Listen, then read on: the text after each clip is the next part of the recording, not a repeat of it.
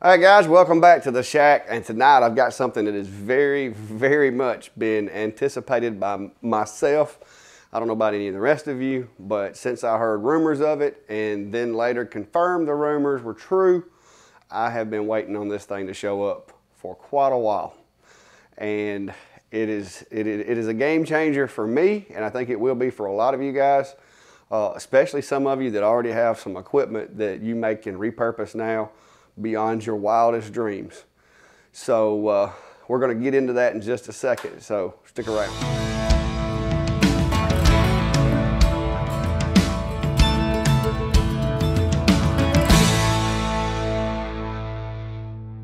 All right, guys, so this is why I'm in such a good mood today. Believe it or not, it has arrived.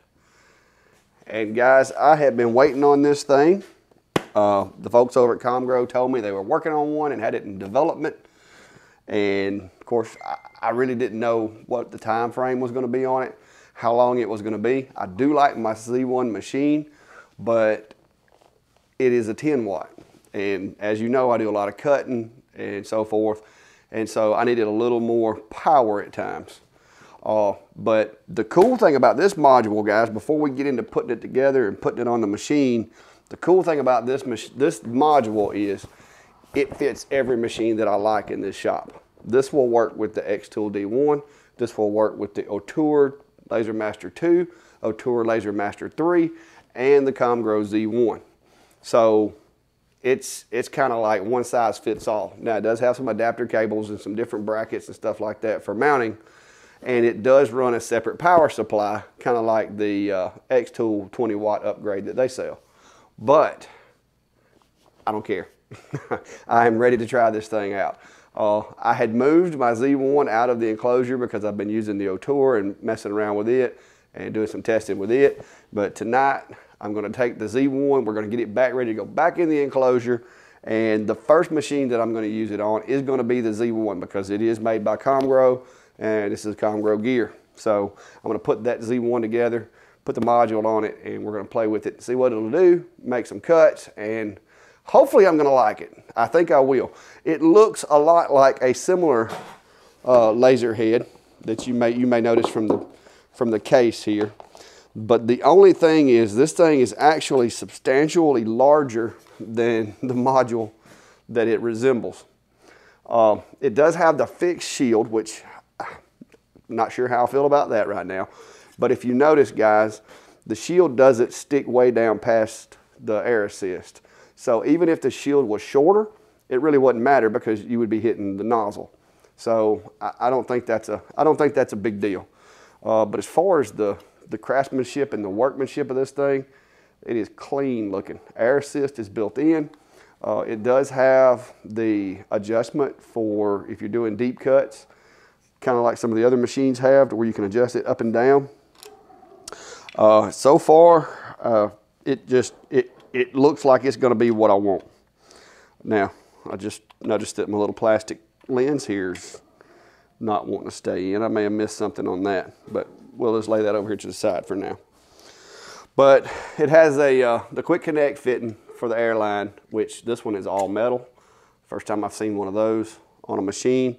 Metal airline that goes across here, goes into the nozzle. The nozzle is significantly smaller than the nozzles that I have on the other machines, so I'm hoping that's going to mean it's going to leave me a little more depth. It does have, the connections are on the side here, and you do have to have different cables depending on which machine you're running it on. But anyway, I am fixing to get my toolbox out, grab the Z1, get it set up on the table, and see what all goes into mounting this thing on the machine and getting it off. As you can see, this is a significant upgrade as far as the size of the module for this machine. So I'm sure there's going to be some obstacles to overcome, but I've got the manual out and we're going to try to follow this thing and see how well this one's written.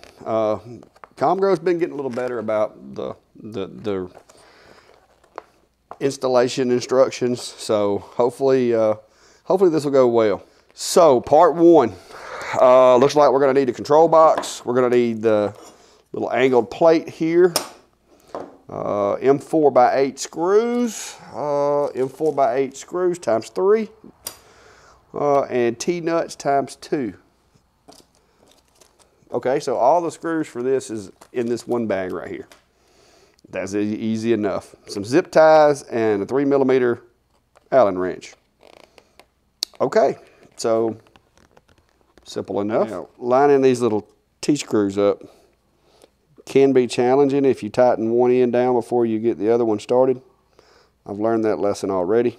So we've already got it down to step 3. And step 3 is basically, it says to piggyback this wire onto the existing wiring harness using some zip ties.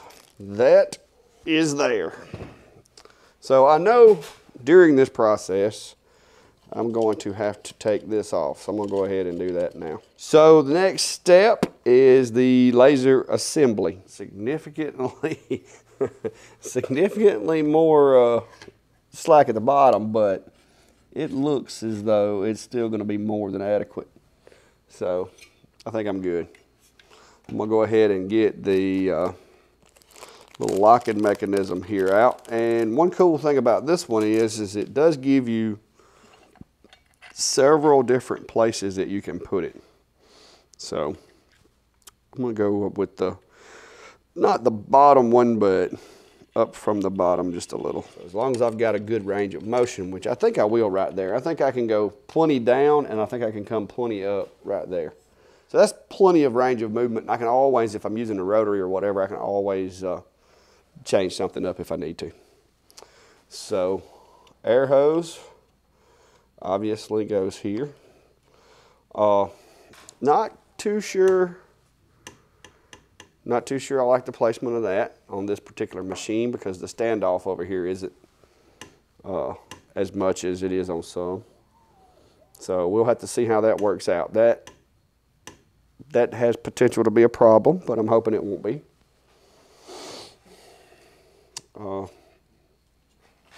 And now I have my cable here. This main cable plugs into the side of the module, and then it's got this notch here that holds it.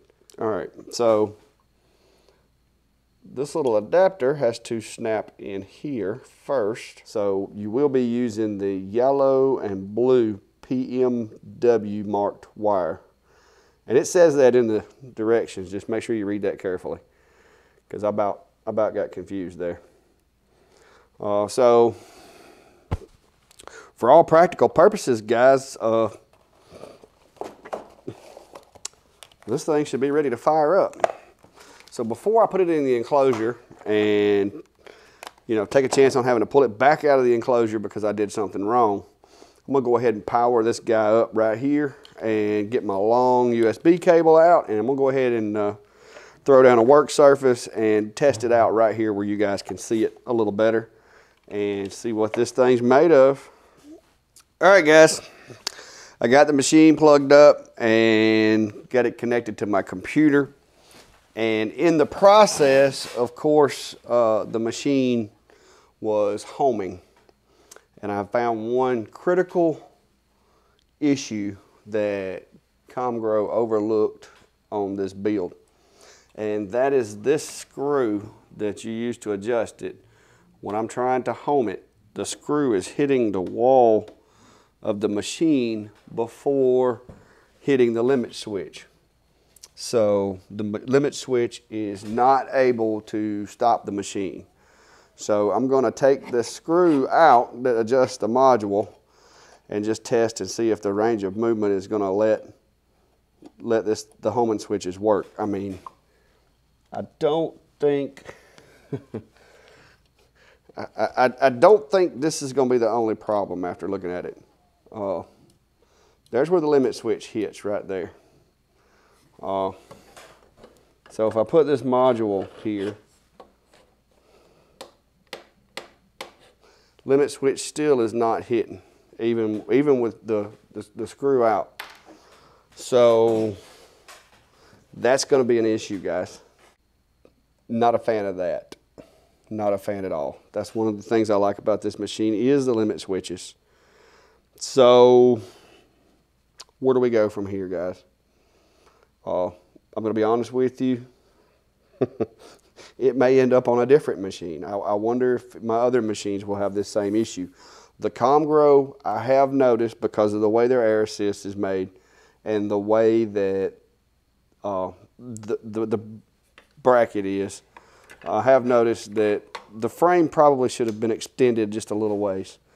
Because just like right here, yeah, that nozzle is going to hit a good bit before the machine makes it to that location of the maximum workspace. All right, not sure what I'm going to do from this point forward, but before I disassemble this thing, I at least want to see it work. I may end up having to put it on one of the other machines due to it hitting the sides, but it is usable in this configuration. Because I think maybe Comgrow didn't take into consideration that a lot of us use Lightburn, a lot of us do the home, but even with the app, it hitting the side before the limit switch is tripped is going to be an issue. I'm going to improvise.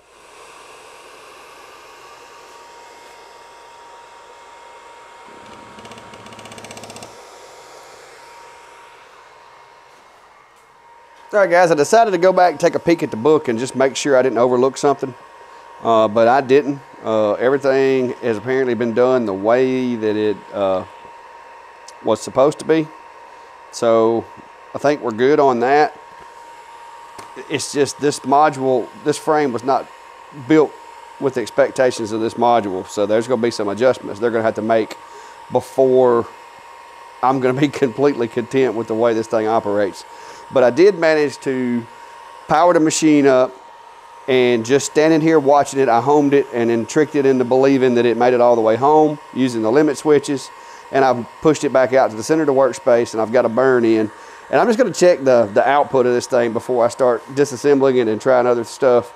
I'm going to see exactly if it performs as I believe a 20 watt should. So I'm going to set this cut to 7 millimeters per second at 100% output at one pass. And I do know that my other 20 watt, typically I can get a drop on this power setting on decent wood. So I'm gonna go ahead and run this and see what happens.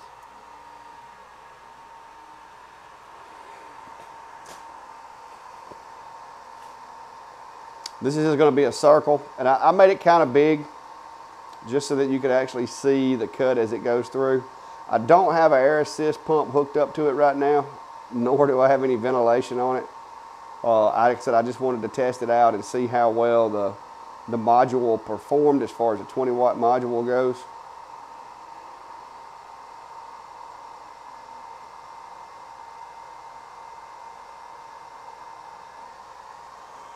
Okay, so that's a drop.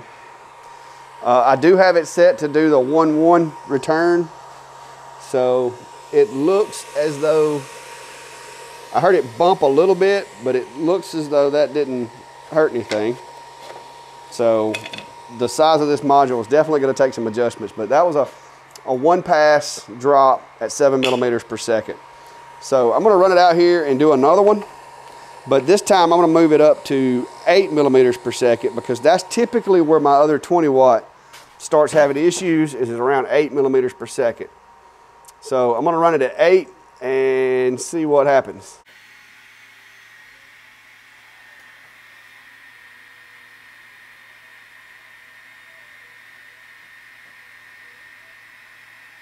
Now I did have a little issue with that little piece of glass. I got to looking at it, and I think when I picked the module up, I think I pressed a little too hard on the inside of the glass, and it looked like it just had some glue holding it in, and that little piece of glass window had fell out. So that may not necessarily be on Comgrow there. That may have been me just being a little overpowered with it. So that's what I got. And that's about the same as I normally get with my other 20, is just get the little small snag. So that's not bad. 8 millimeters per second on 4.5 millimeter material.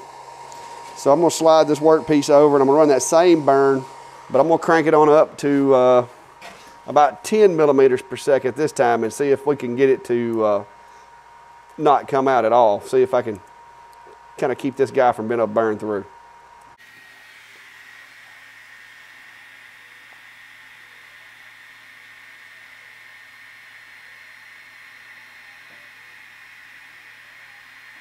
And this is with no air assist too, guys, so that is a bit of a handicap, me not running it with air assist right now. I've got a compressor that I could put on there. Yeah, so at 10 millimeters a second, it's starting to get a little sketchy as far as it's cutting in places but not in others. But that's typical of what I see with a 20-watt diode on this material. So it's performing as well as I would expect a 20-watt to. All right, guys, so for my Z1, I'm kind of mixed. The module performs as it should. The 20-watt power is definitely there. It is just as capable as my other 20-watt machine as far as cutting ability and the power output of the module. I'm a little disappointed by the fact that the chassis itself is not accommodating the larger module any better than what it is. I know that, you know, with a 20-watt module, it's going to be bigger, but I got to have my limit switches on this machine. I don't feel comfortable running it without it, because if you forget to home, or even like with this one, I can't even home it. So not being able to home it, not being able to have it to the return to stuff is a little bit of a letdown for me. Now, I've got other machines. They say this thing will work on other machines. I do intend on trying it on other machines. All right, guys, I think this is going to end up being where I'm going to land with this module, the way it looks. I'm just going to throw that out there. I love the speed of this Autour. All right, it is got to be the fastest machine that I have in the shop when it comes to transit speed. The only thing that I prefer about some of my other machines is this is only a 10-watt output module. If you look at the way this machine is built, it has a lot more standoff. The bracket that holds the head has a lot more room. So guys, I'm thinking that this may end up being the way I need to go with this. All right, guys, after a few minutes of frustration, I decided that I would go ahead and move this module over. But I kind of did a rough install. I haven't got everything put on here because after looking at the machine, the dimensions of the module, the way the Autour works, I'm going to be honest with you guys, this thing is far more suitable for the Autour than it is for the Z1. The Autour doesn't use hard limit switches. So in essence, when this hits the frame, the machine senses that it stops, it backs up. So it's a lot less possibility of having an issue using this chassis as opposed to the Z1. Now, I burned through a whole bunch of zip ties a while ago because I had to cut every zip tie that I used to get this thing off. And so what I'm going to do, I'm going to throw just a few zip ties on here just to get the cable management to where I can try some burns with this thing on the Autour, and then we'll go from there. All right, guys, cost me a few more zip ties, but I managed to get everything kind of situated. The one thing that I did do is I've put my parts back in the box, of course, for the Autour, so that I don't lose those guys. In the event that I take this off, I want to be able to go back with the original module, which I'll be placing in the box that came with the new 20-watt module. And guys, I'm gonna be honest with you, looking at this thing, the color of it, everything, all things considered, I'm pretty sure this was the intended target for this in the market. So I've got everything connected. I've got most of my zip ties in place. Never mind my air assist cord. I went ahead and put me another hose on here and got the air assist up and going so that I could move forward with my testing. So I'm gonna get some wood out and we're gonna play with this machine once again and just see how it does on the Autour.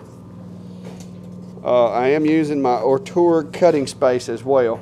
I'm gonna go ahead and move it over the work area, flip the little leg right here, the little blade leg down, and set the focus on this guy.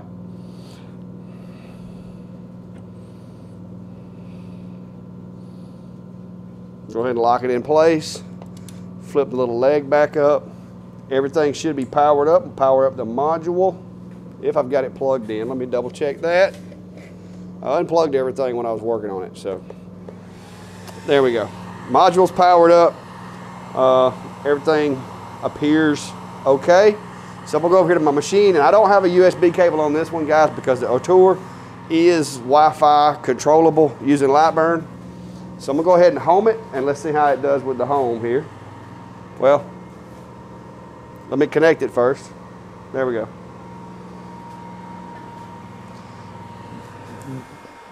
The only problem that I've seen so far is if it contacts this material on the front of the machine first, it will not go all the way to the side here. So what I'm gonna do is I'm just gonna move it back up there. That way I can home it, and it'll already hit this side, and then it's just gonna move down until it touches, and then it's gonna stand off. It's gonna retouch, stand off, and it's ready to go. That's a lot better than the Comgrow. The Comgrow, if you did that, there was a whole lot of gears growling and a lot of noise, which is not good. So I'm gonna run this thing out. I've still got that cut set to 7 millimeters a second. I'm just gonna frame it with the Ortour and see what we got. All right. I'll go ahead and send this thing. Now, I will say this, with the speed of the Ortour and the power of a 20 watt, guys, this is gonna be unreal. I've currently got it set at 5 and 395, so I'm gonna change that to 10 and 390. Which will be up in that back corner back there. But hopefully it'll keep it off the wall. So I'm gonna go ahead and cut that out. And we'll see if I get that bump this time. Maybe I won't, since I've got it standing off a little further. And yeah, there we go. No bump that time. But that's one cut drops. I'm gonna test something out with this machine, because the one thing about the Ortour that I have noticed is this thing is blazing fast. So I'm gonna put a graphic in the workspace and go ahead and frame that out.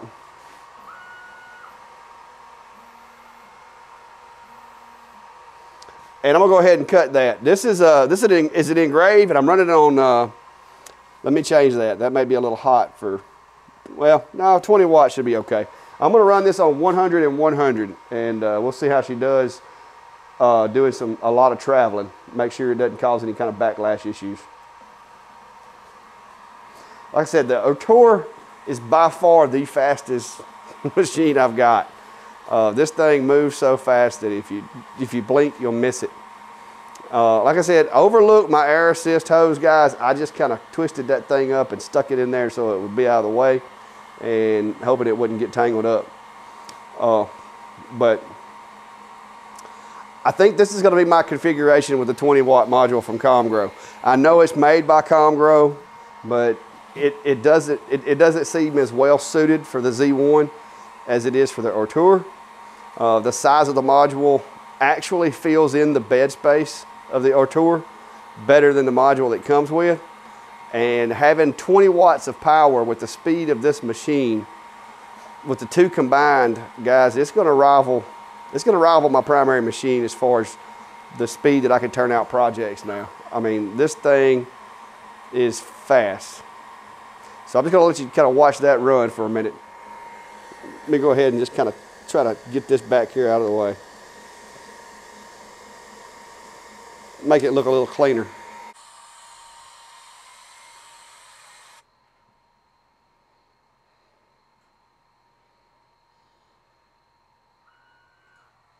All right, guys, it doesn't look like I'm getting any backlash. The engrave is really deep. It's nice and colored. I don't see any over travel on there anywhere from the added weight. That was my only concern, was that added weight of the laser head was going to cause me to have a little bit of over travel. during the process because that machine's so fast and I added so much weight to the gantry. But doesn't appear to be causing a problem at all. This machine is now, if it was already a really good machine, but guys, we've made this thing into a great machine. All right, one more time, I'm gonna home it just to show you how this machine responds differently than the Comgrow. And if you use a return to location, especially, it's already gonna be on this side. This machine uses more of a electrical based limit switch setup. It doesn't actually have physical limit switches. So that helps because anytime it runs into something, if it gets enough resistance, it'll kill the power to the steppers and sets it back out. So even with this module, even though it is technically too big to fit here, it is able to stop when it hits the rail, and it considers that to be its new home location. So although that is not perfect in a perfect world, that is definitely usable. I can send this thing out. I'm gonna go ahead and run me a square around that design that I just did and do a cut on it right quick just to kind of show you guys as far as the ability of the machine to cut. I'm just gonna turn off the engrave. I'm gonna leave the cut at 7 millimeters per second and 100% output. And now I may cut out some of my circles. I'm just doing this for demonstrative purposes only, guys. But I will be putting the Ortour back in the enclosure now. I've got my jig set up in there. Everything's running. So unfortunately, it looks like the Ortour won the competition to be my #2 machine. And ironically, Comgrow was responsible for helping it beat out my Z1, because now I have a machine with the speed of the Ortour LaserMaster 3, which is unrivaled in my shop, and the power of an X-Tool D1 20 watt. So it's hard to beat that, guys. It is really hard to beat that in a diode laser. I am impressed with this module. I'm impressed with the fit on the Ortour and the fact that even all the functions still work. If this thing hits the wall with the Ortour, it's not going to be as big of an issue because it will stop itself and not cause any problems. Now, it kind of snatched my cable up that time and got my cable in the way, and my hose in the way, but when I get it back into the enclosure, that should no longer be a problem. So that's going to be my my setup for now, guys. We've got a winner for the secondary enclosure. All right, guys, I hope y'all enjoyed tonight as much as I did, because I have been waiting ever since I spoke to my friends over at Comgrow and they told me they had a 20 watt in development. I have been anxiously awaiting this thing. I was kind of hoping it would work with my Z1, but, and it will. It will work with the Z1, but you're gonna lose the limit switches, and if you don't set the machine up and run it as if it didn't have limit switches, you're gonna run into some trouble hitting the wall. You're gonna get that awful grinding, belt slippage, the whole 9 yards, where it's like nails on a chalkboard. So that is a concern. So if you do put this on a Z1, unless they've changed the newer Z1s, or maybe I've got an older one, the Z1s will have issue with it due to the added size and it limiting the activation of the limit switches. Now, I'm sure Comgrow is going to get on that, and I'm sure it won't be long that they'll have either a modified chassis out or maybe some type of adaptation that will, you can put on there and it'll extend the reach of those limit switches. Now, just like with the D1s, you're going to lose some workspace because the module is larger, it does take up more room, and you're going to lose a little workspace. A 20 watt D1 actually has a little bit less workspace than a 10 watt D1 due to the fact of the module size. So that is to be expected. I wouldn't expect any other way. The only way that you could do that is if X-Tool had have enlarged the chassis, or if any of these laser manufacturers, they would have to enlarge the chassis of the machine to allow for the added girth of the module, and in doing so that would maintain the same workspace. But this machine has adequate workspace anyway. With the addition of this module, it is going to cut me down a few millimeters each side, but it is still well within the range of what I need to do, what I do as far as my work. So I'm very happy with it. And so far, I was a little concerned with the Ortour. I was a little afraid that it was either A, going to trip the motion sensors in the machine, because this machine does have motion sensors. And when that added weight on that gantry is going so fast back and forth, I was afraid it was going to cause the machine to move. But even sitting on my table with nothing but the rubber feet contacting the table, no way of stabilizing it, I didn't have that problem. I didn't have any whiplash showing on the burn. Everything looked good. So once I get it into the enclosure to where the feet are actually captured in my jig kit, and I have the honeycomb and the air assist and everything on it, this thing is going to be a beast. And I'll try to get around to doing some more videos with it this week, but I've got a lot of jobs coming up that I've got to get done because of Christmas. But I could not turn down the opportunity to go ahead and get this thing out there and let you guys see it, because I know there's a lot of you that are kind of on the fence of what machines to get. And I'm going to be honest with you, this combination of this chassis and this diode module, unless there's some problems that come up in the future, so far I'm really digging this thing. So if you like the video, guys, be sure to hit the thumbs up. If you got any comments, concerns, or questions, drop those down below, and I'll try to get to them when I can and answer those. If you do want to message me directly, as always, go to the Facebook page. It's a lot easier. People try to use my Etsy to message me. They try to use, dropping comments on top of comments, and the YouTube's interface does not make it great. If you reply to a comment, it makes it kind of hard for me to find sometimes. So it's best to go to Facebook, go ahead and follow my page, like my page, and send me a message from there. As always, thanks for stopping by.